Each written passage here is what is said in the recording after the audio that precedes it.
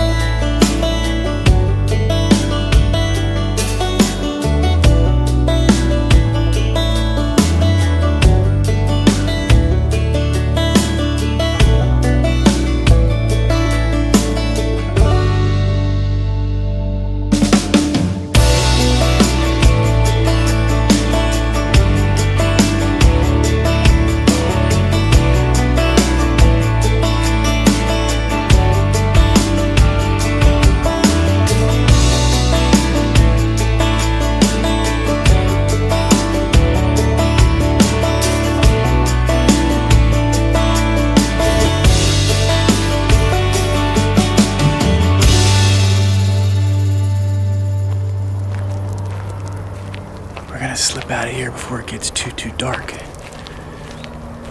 I don't like busting deer on the way out. Pretty good night. We did see 4 of the 5 bucks that this farmer was talking about, so